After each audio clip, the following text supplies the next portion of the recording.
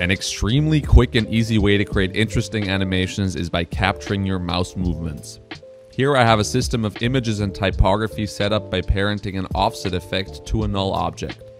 This allows me to control the whole animation by moving only one layer. Now all I have to do is go over to the motion sketch panel and click Start Capture. I can now capture my mouse movements in real time, and there we have it, a fresh animation generated in just a few seconds. Give it a go yourself, and as always there's a link to the template in my bio in case you want to quickly drop in your text and images, or if you just want to explore this project further.